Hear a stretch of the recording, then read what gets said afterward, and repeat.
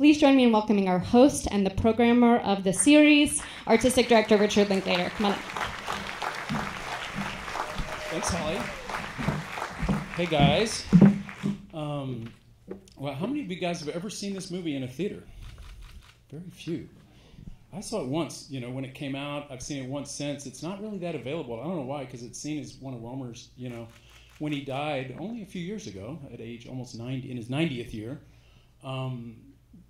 Reading obits, they really rated this film very highly. So you are in for a super treat. I think Rohmer is just, I've been thinking about him all day. I've never introduced a Rohmer film, but I found myself thinking a lot about Robert Bresson, those of you who saw L'Argent. They're both French, both, kind of seen as spiritual artists in different ways, both very, maybe it's a French Catholic thing. They're both very precise, but in a way their films couldn't be more different. Bresson's film, the actors are sort of, as he says, models, and he wants you to find your spiritual revelation through the film itself. And the actors kind of guide you through his narrative. Rohmer it's through these characters. And you're going to feel that or not kind of in how much you care about his characters. He sort of invented, I don't know if he invented, but he took like talking in cinema to like a whole new level.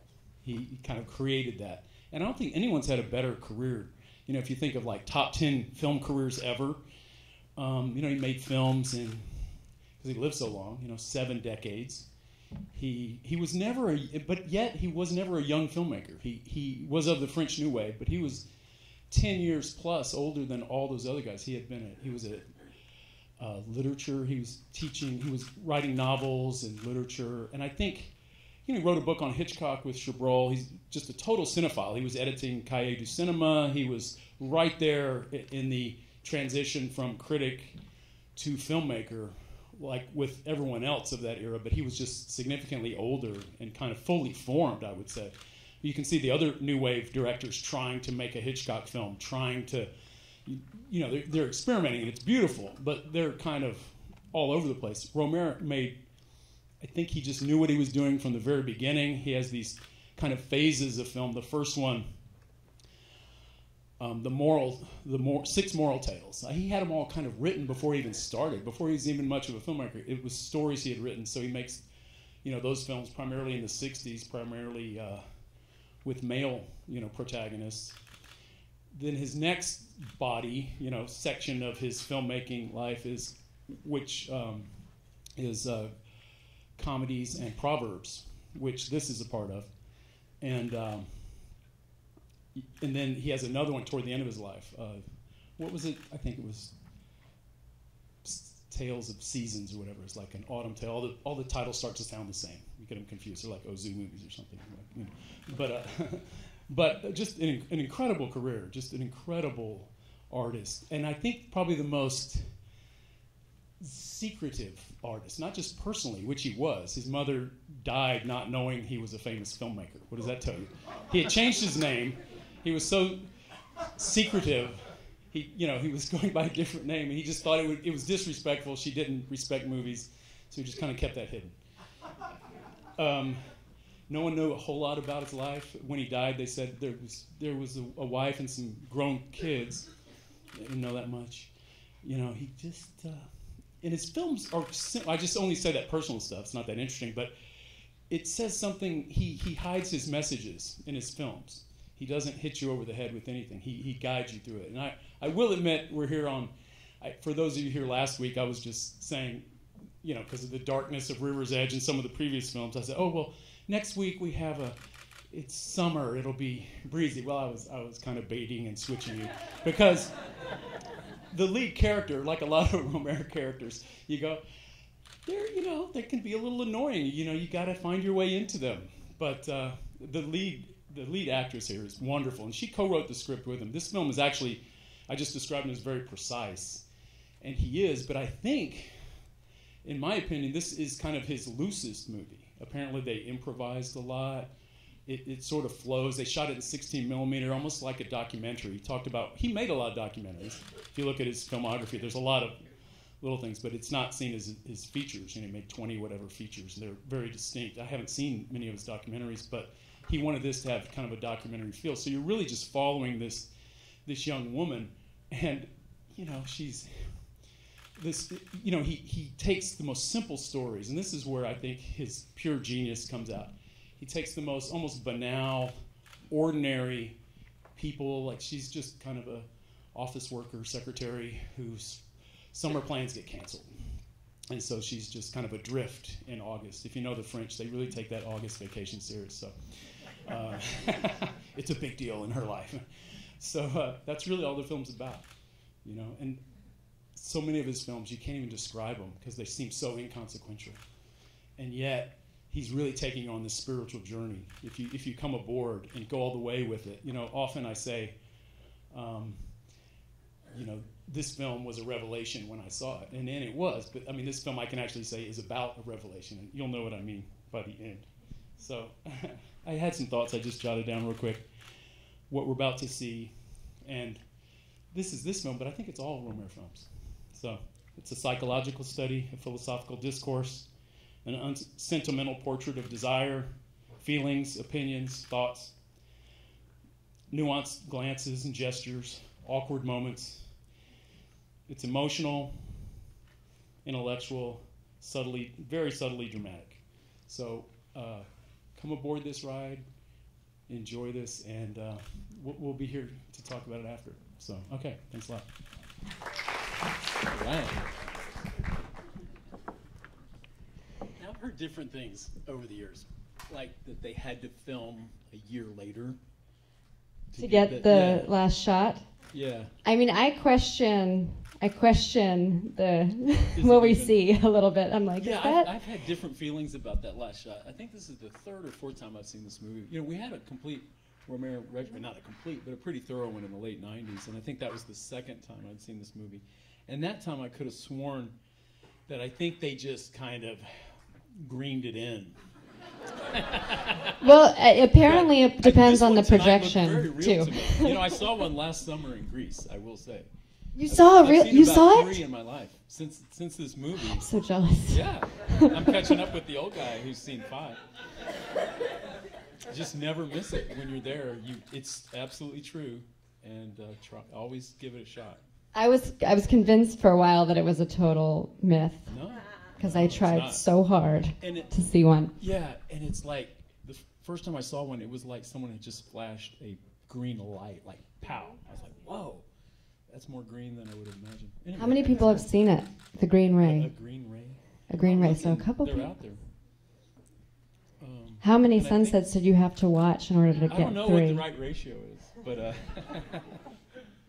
just when you got to be around. You got to be on the water. That's for sure. Mm-hmm. I'm not going to get that around here, but. I guess that, and he was talking about the atmospheric conditions, and I guess if it's just a lot of things have to happen, but you can catch one. Yeah, well, I think what's neat it's about that movie, is I love this movie more and more. I love it too. I used to critique her a little more. I sort of really loved her tonight, and I think she's so right. Even though she seems so out of sorts, so lonely, so miserable, she's actually right. She's right to turn down the sailor. She's right to not be interested in the party boys. She's right. And then when she actually meets, you know what I mean? Well, the question always is, she's got standards. And she's trying to be authentic to her experience, which doesn't really come out until the very last scene. But she's such a different person when she. Smile, or there's something about him. He seems like a good guy. And it's sprinkled in throughout when they're at the dinner and the family says she's not like us, and it's just sort of this understood thing, but she doesn't really understand it until later in the film. But the question is, what's up with Delphine? What is up with Delphine? And I think that's like the fun thing to discuss because when you in the beginning of the film when she gets dumped, and if you've never seen it before, you're probably like, oh, this is a relationship, but she gets dumped from vacation, which is obviously the worst thing that could possibly happen. But it's kind of you get the feeling that it's a metaphor for whatever is going on with her, and it's also a treatise on vacation. Like, what do we think this is for? Like, what is this time for us if we're trying to escape. What is the meaning of it? And I think for the French who go on it every year, maybe that question is different than for us, who we try to not go on vacation. Yeah, US. Americans, we don't even have vacations anymore. But yeah, they take it very serious. I was in Paris once. I was filming there. It was in August. Went over there in August, and Paris was just empty. Yeah. Everybody was just not there. Well, it's still that way. I mean, in August you go and you think, oh, the world is changing, but I mean, no one's working. So if you want, they'll be back in 3 weeks. The shop's closed. You can't. They're serious. The restaurant you really wanted to go to, it's August. You can't do it. Yeah. But, well, I was wondering, about, because Rohmer was a just total thorough, probably the most thorough approach to filmmaking. Like, if you've ever read Nestor Almendros, the great cinematographer, he wrote a book called The Man with a Camera, and his first film was with Rohmer, I think one of his 60s films. But he did a lot of, not this one, but a lot of the early films into the 70s pretty far. And I think, even the 80s, I think he did Pauline at the Beach. And so he worked with him pretty consistently over about a 20-plus year period. And he talks about, economy. He said the crew is like 5 people. There's one electrician, cameraman, him, operator, and DP, and one sound person, one gaffer, and Rohmer does everything. He's script supervisor, hair, makeup. He's cast it. They've spent months. The schedule is like, okay, we're going to shoot this day because that's when the roses are going to bloom. He checked it from a year before. Everything is planned. He even said one time it was in the schedule that it snowed, and on that day it snowed because he had, he accused him, he has this quote of being in league with the devil because he just had everything so thoroughly planned. And I see his films, not this one. Do you agree with me? This is kind of it's most straightforward because and atmospheric in a way, environmental. It's like but it's so focused on her, on one person. A lot of his films there's multiple characters and very intricate, complex narratives. This is in a way his simplest narrative that I can think of. You know what I mean? I think in a way that's true, but yes, it's that you're in her head because the others you're kind of bouncing around. There's some. Right, and you're sort of on in terms of him, the comedies, which this is one of them. Then you're following a couple different people's morality and sort of they're coming to terms. They're each of them, and then this it's really just hers. It is her, and she's wonderful, and she had been in a few of his films. I think it's almost like a Mike Leigh film. You sort of work your way up to first team. And she had approached him initially too. She had gone to Rohmer saying, I want to work with you. And so it was really her that came to him, and then they did this years together. Before, but I think he just liked her and thought he could base a whole movie around her. And he did this with other films. It's an interesting working methodology. He would just have people come in and interview them for months and then kind of work their characters around who he felt they really were to some degrees. A lot of pulling things out of their own lives. But what is so cinematic, and I think you were talking in the beginning about how talky the Rohmer movies are, but what's so cinematic about her is everything in her movement is that character. The sort of ambling around the beach, just so lanky and just sort of being like, am I pulled this direction or this direction? And it's just so full. And I just where the perfection of the performance is once in a lifetime. Yeah. It's great, and I read an interview with her once where she talked about the two guys they meet near the end, not the last guy, of course, but before that, like one of those guys they just went and got a guy off the beach that afternoon. Like one was an actor and I don't even know which one actually. I was watching it close, thinking about that, because the more talkative guy, maybe he's just this kind of gregarious guy. Maybe he's the non-actor and the other guy is the actor. Who knows? I'd like to find out. So even I read about the lunch scene where she reveals that she's vegetarian, and most of that was the direction that he had given to the other characters was like just really push her on this, like something like that was like keep talking about this vegetarian thing, and then you get that. It's amazing. It's so painful to me. I love it though, but it's like, oh man, you're suddenly on the spot. You have to totally justify it. And they do not let it go. Great. I think there's 2 cameras there, and that's really improvised because he doesn't really do that a lot. He does that in this scene, but like I said in the intro, he didn't do that a lot in his career. was much more precise. But I think he just knew he could. He knew that would work for this movie because it's just a little different than his other. And I think that's his genius too. I mean, you can't. Most people can't create a scene like that from just this is going to be improvised. It never works. Yeah. Really. It's amazing. Or So, it's just usually not that interesting in a film. But he has the right structure that it builds, and it actually is heading somewhere, and it means something. I just love the feeling of this movie. It's like he has an interest in not just people, but the cultural structures that sort of push people to behave in a certain way. And I think that lends this really wonderful depth to it.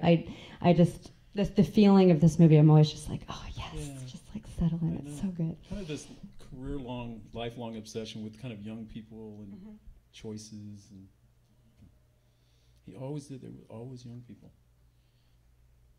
You know, like who's the oldest person, lead character in a Rohmer movie? Maybe early on, maybe. They got younger as he got older. I don't know what that means, but... But to do it in a way that feels like... beautiful people, you know, young women and young men. They're always, you know, he just kind of likes the human form, I think. The clothes, though. 80s Europe, I don't know. Sorry, what? How many bathing suits does she have? Well, no, I wanted to say I don't think the story is very remarkable, and if you just saw that on paper, it's just like black, shades of gray, worse about black, you know. But she really just brings it to life in such a way that, you know, it's not that the story is so telling. Yes. I mean, it's almost like a Johnny One Note thing, but she's so fascinating that it just makes it work, right? You know, it just really. Keeps you involved all the way through. This is where the masters are at work when you're like, okay, all of the rules that, you know, today there's so many like screenwriting and this is how you make a movie, and like pretty much none of those rules would apply here. Through the first level of a screenwriting course, it's like, well, why should we like her? You know, she doesn't. She has a. You know, that's not. Audiences won't relate to her. That's a fact. You know, and yet, you know, but that's what's great something's more mysterious about it. Some thoughts over here. I was just curious if you knew if he had one editor that he worked with most of his career, or does he edit that, or? I think he more or less edits. Apparently, he never spent much time editing because they all came together so simply. He was never like shoot a whole bunch and find it in the editing room. It's all pretty planned out, and he shoots it so simply. I don't think I heard how quickly, like Buñuel or something, never spent more than a week editing any film. You can do that if it's just you're shooting exactly what Fassbinder too is another that comes to mind. Who you just don't shoot anything you're not going to use. You know exactly how it's pieced together. That's one way to make a film. You kind of know how it's going to come together, and you just do those parts, and that's your movie. So I think he's more in that category than the other. This, though, apparently they didn't do more than one take of all these, but I have to think there's a lot. I mean, he's got a structural device that gives him a lot of leeway to improvise something and then go, okay, well, that wasn't that interesting. I'll just, something else. I think also just don't underestimate what Marie Riviere brings, because in some of those scenes he had not directed her to cry, and she had. And but she sensed, in a movie where there's one take, she's like, he needed that, or he was looking for that. Yeah. Yeah, she talked about how he was just this presence, and she just kind of felt he would just be standing there behind the camera. And apparently it's and she just kind of felt something. It's magical. Yeah. And I think Sophie Martineau, the DP, I think this is the first collaboration that they had together. And he worked with a number of DPs over the course of his career. many. Almendros was one of the big ones, but there was the hand over behind you, and then I'm going to remember. It's not like, you know what I mean. There's a certain Rohmer unmistakable style, tone, pace. I can't think of another director really who has the same vibe. I mean, there are different stories, obviously, different characters, different times and places, but God, you just know you're in that film, in his whole body of work. You never. I mean, he did the period films. He has that handful of, Percival and Lady in the Duke, sort of toward the end, But still, they have this kind of beautiful feel to them. And I think it is that idea of like there's these conversations, but it's not like the script is, it adds up to something so much bigger. And sometimes the conversations seem so minor, it's just like, but they add up in this way that's so deep. What other? There's a thought right here. Yeah. Yeah, I thought it was interesting that you said that her behavior just was so right at the end of the movie. You kind of realize, you go through the movie thinking that she is this very annoying person, and then it turns out that she was right to, like reject these guys and to kind of wait. And I'm kind of curious, thinking about what might have happened after this movie. I mean, sometimes I can sort of like imagine what would have happened next, but this one I'm kind of a little stumped. And I think part of it is that the reason that she was open to part of it makes me, I wonder if she was open to that guy at the end because she had said no so many times that she had reached a point of desperation where she realized that she had to do something. And so she finally opened herself up to that guy because, it's now or never. And is she going to be that person afterwards, or is she going to go back to being the annoying vegetarian at the I don't connect those necessarily, but I think she's not that annoying anymore. I think she's just, when you're just in the wrong place physically, like, why am I here? You've done that where maybe your plans change, or what am I doing here? You're just in the wrong place. And that's her dislocation. And that starts to include all the people you're meeting, too. You're just like, what am I doing here? And it's a depiction of that. And I think finally she kind of gets on track. I think, for some reason, I think on this screening that guy is somehow different. She intuits something different. Yeah. And I think it's a puzzle fitting together rather than a projection out of desperation. It just doesn't seem like she would do that much, or she's probably done that in the past. She looks like someone who's kind of so self-aware. She's learned her lessons about her own behaviors and what comes after that. So she's protecting herself. Yeah, they should have made a sequel. Although I think the Rohmer lesson is always like life goes on. Yeah. It's like not like it's not like there is an end in sight. No, it's just like things don't have like we'll keep going. Yeah. And so, it's like may or may not. You're just getting this part of it. It goes. There's no. There's not a lot of definitive endings to his movies. Some people end their movies. Cronenberg comes to mind. Those movies end. But they just kind of keep going.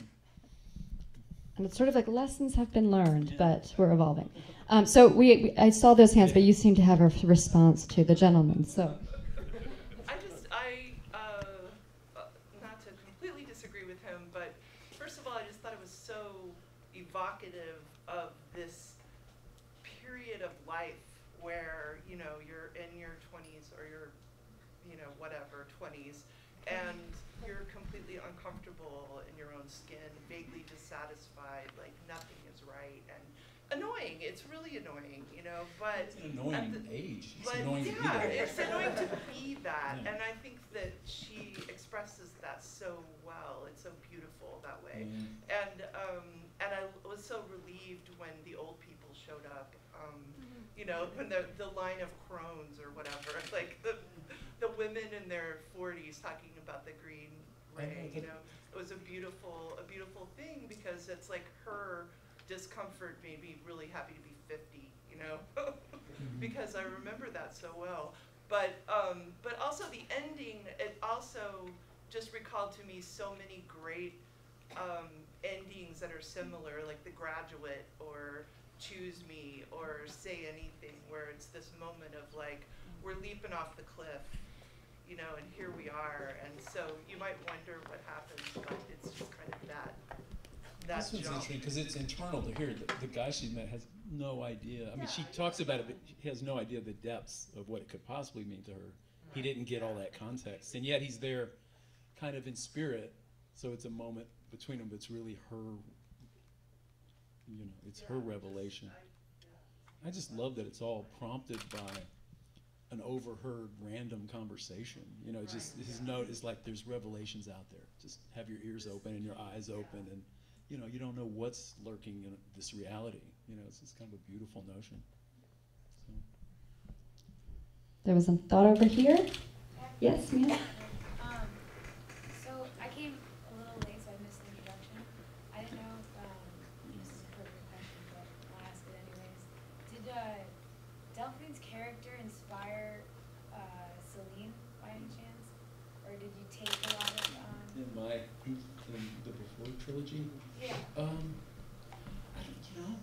I never thought of it specifically, but I think this film, his style, and so is probably so thoroughly part of my cinematic thinking that. But I don't think they're that. Yeah, I don't know. I hadn't really thought about. I think Julie Delpy's pretty different than her.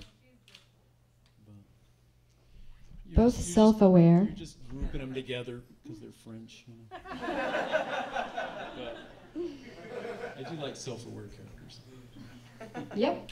It was interesting, like the gentleman over there kind of talked about how it was like she had changed, like she had had a revelation, and for me it felt more like as an audience member, like my perception of her had changed. Like it's not like she got better. It's like I was being a jerk earlier, and like now. Yeah, exactly. Now, yeah. I was You feel bad for judging her. Yeah. It's like all you have to do is get to know someone. And it was kind of rewarding because I feel like I've grown. Yeah, I love that. It's true. It's true. And what are those qualities that it pulled out of you? Just what? Patience, understanding. It's like empathy. Empathy. Yeah. That you just those are real problems. You know, you can blow them off in each other, but it's real. There was one down here, and then we'll come over here. Yes. Yeah, I think that too. Like, I just grew to like her better. Yeah. I didn't dislike her at the beginning, but then she did start to go on too much for me. But towards the end, then you start to have more empathy. But then I was thinking when you're talking about the type of Rohmer movie that it is, and how it feels, and I was trying to think of other. You're mentioning other directors like not being able to place any other kind of movies like that. The only one I could think of is Sex, Lies, and Videotape, and she kind of reminds me of Anne, that character in there. Really? Just like not fitting in and not like wanting the things that other people want. Yeah, and then so, meeting yeah, this mysterious guy and like true. suddenly being drawn to him. Sort of being a little outside the norm, Yeah. and what not really looking for a path that's alternative. And actually, that's kind of true for other characters in Rohmer movies too. That they're kind of people are sort of picking their own path and setting themselves apart a lot of times. Yeah, and then being like kind of thought of like as being kind of irritated for not being able to let go or have fun, but really they have another path in mind. Yeah. Over here, yes, ma'am. Yeah, I think that's an interesting perception of how we started viewing her had changed, but I think more so she started looking at herself differently. In the beginning, I really felt she wasn't, and I think the lady said it very well, she wasn't comfortable in her own skin. And I think that's why she was changing venues, trying to see where she could fit in, if a different environment would make her feel better about herself. And I think towards the end, she finally realized she had to feel contentment within herself to start feeling happiness around her. And that's how I visualized her and her transition throughout the film. Yeah, if you're not happy that a location, moving to a place isn't going to, very short-term patch. We all have friends who just move at the drop of a hat, it's like you're just running. There's one right here, and then a couple more. I thought all the astrology stuff was really funny, and I checked to see if the actress was a Capricorn, and she's on the cusp, but I think she is. For those in the back, she checked to see if Marie Riviere, the lead actress, was a Capricorn, and she's apparently on the cusp. I think she is, though. It's the 22nd of December. Yeah, and I was trying to think, is that stuff in other Rohmer movies? Does he do that with other characters? I can't think of any good examples, and it made me wonder. You said that they wrote it together, so I was wondering if it was more her or him, and I was also wondering if you ever think about astrology with your characters. That was probably her. He probably liked that quality in her or something. I don't know. It's hard to say. Would a guy like Rohmer believe in astrology. There were some, I mean, I think you really went with it No though, idea. because I noticed just thinking about it, watching it, and they talked about the Capricorn being the goat climbing the mountain. Yeah. She does a lot of climbing Yeah. up and down in this movie. Like she's going down the stairs, she's going upstairs, Yeah, yeah. which fits thematically, you know, because she's just trying to find her place. But It's also funny because she's supposed to be on vacation. So it's like, why is she pushing this up the mountain? She's supposed to be on vacation. But I thought it was funny that when she said she got seasick, someone said, "You're not Pisces then," which Rohmer is Pisces. So I was like, put that in. layers of astrology meaning But in she's this movie. finding those cards. Or those are tarot cards, though, right? What No, they're just playing cards. Oh, they're just playing cards. Yeah. That's right, of course. Yeah, it has a pretty elaborate design on the back. But yeah, it's just the queen or king. Yeah, okay, that's right. Okay, there was some other thoughts. Yes, right behind. Yep. I wonder if we'd be discussing this movie if she hadn't seen the Green Ray at the end. Would it still be a movie that we would see? Yeah. Could it end with no? Yeah, like, well, he has one early, a little bit earlier. You see one where it's not going to happen. My memory of the movie, because I didn't see it, like I don't remember where I watched it, but it certainly wasn't in the theater, and I didn't see it, so I was like, oh, she just imagined it. So it really affects the interpretation. It is true. There is a method to seeing the ray in the movie, and it's called not blinking. You just take a few, as the sun's getting low, just kind of close your eyes and then stay open. I've learned that over watching this movie, because if you blink, you literally miss it. I think they kind of did a little color enhancement, maybe. Smart. Well, Marie Revere said it's not just the ending. She said the color and the amount of light in the projection will affect your whole reading of this movie, according to her. Which, which is interesting, I think, because, and I was thinking about that watching it this time, because it's incredibly hazy, and that was where we were talking about his playing the devil. I mean, the haziness adds so much to the meaning of the film. This idea of like the weather sucks, like is the sun ever going to come out? And I don't know if you'd catch that in a different projection of the movie, because it's a little subtle. Yeah, I wonder why it's only in the U.S. is it called summer. Everywhere else it's called the Green Ray. I wonder why the U.S. distributor, or I don't know whose decision that was. I wonder how he felt about it. Is it a summer movie? I actually like I like the title Summer. Yeah, I never thought. I'm only now thinking about that, but I've worked with the guys who distributed like all the Rohmer. There were Ryan Classics in that time, and then became Sony Classics, and they just kind of did all his films. And they said that, this is just a side note. They were like, Rohmer, he's such a cheapskate. He doesn't have a set photographer. So you need photographs to, just how much trouble it was working with him about. He was just so minimal. He didn't have photos. He didn't have hardly anything. Which explains a lot of the really shitty photos out there that they're basically screen grabs. It's all screen grabs. Which looked kind of crappy back in the day, especially. Yeah, frame grabs. But and there weren't a lot of pictures of him either. He was, there are, but he's kind of unphotographed. He did interviews. When films came out, you can read interviews with him, but he was kind of, a bit of a mystery. Maurice Scherer. Right, that's his real name. The other new wave guys called him Momo. Maurice was his real name. So they didn't call him Herrick Rohmer. Yeah, when I just watched the movie, I actually didn't see the green light, and I'm really wondering what would have been like going home, like, man, what a downer. But in Blow Up, did you see the body in the picture or not? It's a different film. But or is it? An element of just the meaning of the green ray and how it applies to her color's green, and a couple people mentioned like how she changed in this movie, and I see it more as she doesn't change, just something just happens. Like she didn't have this big revelation. It's just this guy was there to see this one glimmer of part of her personality that lets people in instead of backs them off. Like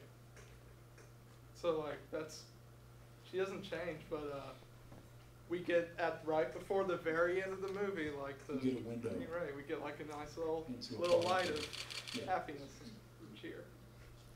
So is that kind of so the right guy and the right circumstances for her, she will go back to being the woman of the first part of the most of the movie. You think? So you don't want to marry her or something? You just can't make her happy. Some people, yeah. Can any of us change? We don't know. Yes, over here. I think it didn't feel right until then. And she's just, I mean, like she said, she's just so open, and she's not manipulative. She doesn't have an agenda where everyone else around her seems to. They're trying to push her to something, or like the German girl, her conversation in 10 minutes with no substance with this guy just makes her sick. You know, everything she but says she's having fun because is open and meaningful. Right, She's right. looking for meaning or substance. Yeah, but I think to her it just doesn't happen if it doesn't feel right. It's like the Green Ray, everything just has to be right, and then it comes out. She's just having trouble faking it in this world, you know? We all have to be able to kind of, you know, if you're going to be a social being, you kind of have to be able to do that. Come on, go dancing. She's just not, go dancing, it'll make you happy. It's like, She's also afraid people are judging her, right? Because she thought people thought well, no one likes a party pooper, you know? If you think that's fun and no one, you know, it's like, Delphine, no one likes a party pooper. Yeah. I saw something on TV, Longhorn Channel last night also with your interview, and you said something about spiritual. Was it on the Longhorn Channel? But I think your point about the spiritual undertones here, you know, especially at the end, really grabbed me in that you have this this whole thing, almost a neurotic woman that gets through all of this, and all of a sudden the synchronicities begin to just flow and point back to the other synchronicities that kind of brought all this together. So I'm leaving here with, you know, this deep mystery, and it's a neat way to kind of end that whole thing. But I agree with you. There's a spiritual. I'm just realizing I stole the end of this for Boyhood. No, okay, if you really put it together, it's like, yeah, he kind of goes off to college. I didn't even think about that. It's like, so, no. They don't see it Green Ray, but he kind of meets someone and they have a moment. It's drug induced, but yeah, whatever. No, whatever. But what was the question? I was just kind of Spiritual. That was in the words you used at the well, beginning, I think. Like kind of was that making any sense, the Bresson thing? Like they're both very spiritual artists. They just go about trying to convey that in completely different ways. Yeah. And I don't think one is better, or I wouldn't even prefer one to the other. Like Catholicism versus Buddhism or something. Maybe. Not quite. Yep. I think it's funny that he breaks the rules about, like, you know, not having that much plot, certainly not having the action or anything, but the other rule I think he's breaking is, like, he just kind of gives you the meaning, or, like, he spells it out very explicitly. Like, the Green Ray thing is, like, pretty blatant, and the whole scene about describing the fairy tale and saying, like, it's like Cinderella or Snow White, and then even having the guy stand up at the end and be like, let me explain it to you further. Like, it's just about atmosphere, and, like, something happens. Like, everything becomes very explicit in a way that, like, the Bresson is not at all. Like, I don't understand the meaning of the Bresson movie at all. It's very enjoyable, but I don't really, like, know how to codify what it's saying. Where here he's just like, here's what it means. Like, very, very straightforward. I think he wanted to communicate in a different way. Very, you know, his characters are so self-consciously exploring themselves, their thoughts, everything. In every movie, they will tell you their taste. And, you know, sometimes they're self-delusional, they're not necessarily right, but they're trying, you know, they're always talking and, you know, trying to make sense of things, you know, so. Okay, we have let's just take one more thought and then we should probably talk about next week. So, right over here. Just curious where the playing cards came from. Anybody? Playing cards. That to me actually seems like a weird device for Rohmer. Yeah, a little bit. They seem kind of placed. But, you know, just some little mystery. But, you know, the way you kind of draw connections in the world, like the way she says, oh, that, and then I was wearing green, and And even though we see the Green Ray at that little business hut, you know, whatever that beach thing is, it's like, you know, synchronicity. You know, if you're just attuned, you put all kinds of stuff together that is, you know, technically completely random, but we ascribe meaning to wherever we wish to. So, you know, if you look around and find it, I mean, there's been a lot of playing cards made in this world. There's probably on the ground right now. You know, so if you find one, you find another. Doesn't mean it means anything. It's just they're out there. I don't know. It's whatever you want to bring to it. So I find that kind of thinking pretty fascinating. But yeah, it does seem like a prop, what's the word? Device. Yeah, a little device. Yeah. It doesn't have a lot of devices. Yeah. In a movie that's so kind of antithetical to that. What I'm curious actually, because you didn't say in the beginning where you initially saw the film. I remember seeing it just here in town. I think at the when it opened, you know, come out, play a couple weeks. You know. He was never, you know, he's just one of those art film. You know, the films came out. They played in New York for a few months. They'll play everywhere else for a few weeks, and you know, I always tried to go to all of them. He had a great 80s. You know, I remember the first Rohmer film I saw was, I kind of got off to not the best start, The Aviator's Wife. I don't think that's anyone's favorite film of his. That was in the early 80s. So I kind of liked it, but I kind of didn't. I was kind of, But what came after that, you know, Pauline at the Beach and Rendezvous, and, you know, the whole 80s. He had a very good 80s and 90s. You know, he had a great, what an incredible career. But I think I saw it at the Arbor. Back then, I'm not sure.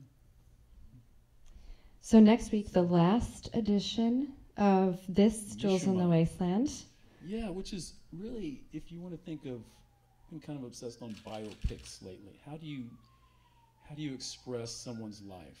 You know, a person, especially a writer's life. How do you express a writer? It's like the hardest thing to do, to make a film about a writer. You know, how do you do it? And again, I haven't seen it in a long time, but I remember at the time thinking, it's, you know, really bold. The idea of a life in 4 chapters. Well, if I'm remembering correctly, those chapters are scenes out of various novels Mishima has written, but also kind of apply to him in some way. And they're very just beautifully designed, and it's such a complex character. And you can see Schrader just being kind of obsessed with this guy, an artist who's kind of pushing himself, who's totally out of place and time.